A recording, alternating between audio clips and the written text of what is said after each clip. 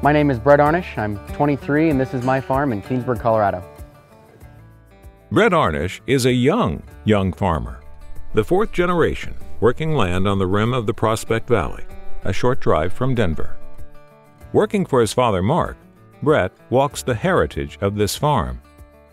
He knows it's a business changing rapidly. I'm a fourth generation farmer. My great-grandparents came here from Germany right after World War II, and this was the same land that they farmed. And to me, heritage is everything. These acres, they farmed, my grandfather farmed, my dad farmed, and now it's my turn. And that's something very special that I hold near and dear. Mark Arnusch Farms is diverse. Corn for grain, silage, alfalfa, seed wheat and seed barley, and wheat and barley for the craft brew and spirits industries. Brett's own Arnusch Hay Company will be 365 acres next year. After high school, I wasn't absolutely sure where my journey was going to go. So I decided to go to college, and I learned a lot along the way, but something kept bringing me back to the farm. And so I decided to give it a shot, come back to the farm, find a position, and I truly found a love and a niche where I can fit in well with the communications and the agricultural technology side of things. Farming is producing crops, sure, but farming in 2020 is also data and analysis to guide the production, to build markets that meet the specific demands of the customer. Making my own way doesn't necessarily mean that I'm farming like my dad did, or like my grandfather did, or like my great-great-grandfather did. It doesn't mean I'm just going to work really hard and long, gruesome hours and hope everything works out. It's a lot of crunching numbers, it's a lot of understanding where your market is, and it's also running your market in reverse, starting with the end user and working it back to each acre. At the DTN Progressive Farmer Ag Summit a year ago, Brett heard a new term, decommoditization.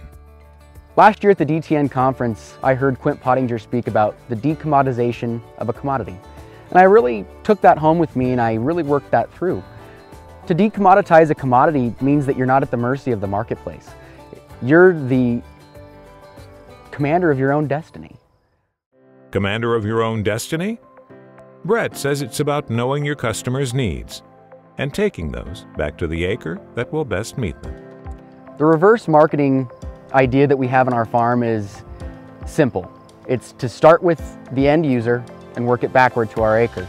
For example, we start with a beer and work it back to our acre. So how can we make our wheat crop the best possible wheat crop for that beer? It comes with a lot of technology, it comes with a lot of data processing, and truly understanding what goes into that beer. Mark and Brett created a new position on Arnusch Farms. Brett calls it data comprehension. He works as a kind of digital wrench turner on the farm. So my job is that I specialize in data comprehension. And in a nutshell, that means a lot of time spent on the computer. But what it really means in the field is understanding what our cost per acre is and what our return on investment is. So this is somewhat of a new position, and not very many people completely understand what my role is, even people on our own farm. But moving into the future, by seeing the true numbers at the end of the year, I think that will start to swing and the momentum will start to shift to where my position isn't the rare one. The data that we're collecting today is just a stepping stone for the data we'll be collecting in the future. It won't be necessarily on the per acre level, it won't necessarily be per on the ounce level, but it's going to truly take the precision to decision. It'll be prescriptive analytics that'll tell you, hey, we're probably going to be getting some stripe rust here pretty soon. You might want to think about spraying. It was an old-style marketing idea in which Brett found a new opportunity. A market short of alfalfa. The first crop that I actually have under sprinkler on my farm is alfalfa. And the reason why I planted alfalfa is through custom delivering of hay for local customers in the area, they always ask for more, and we didn't have enough. And so I saw that market signal, planted 60 acres of my own, and now soon I'm going to be rolling into second cutting for a very hot market. This is land that has provided for families over 4 generations.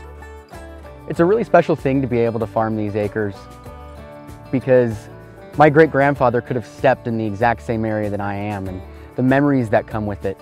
My dad recalls times where he was harvesting sugar beets in a twin screw truck, and just knowing that this land provided for my family, not just for one, not just for two, not just for three, but now for 4 generations. Brett is Arnusch Farms' 4th generation, and he is a member of agriculture's millennial generation. Being a millennial farmer is a neat but yet daunting task at the same time. There's not very many of us out there, and not very many farm families are having their son or daughters come back. And so for me, I feel that I need to blaze a path and show that farming isn't the same as it used to be. There's a lot of technology, there's new waves, there's new niches. There's a lot of exciting things going on in ag, and I really want my generation to know.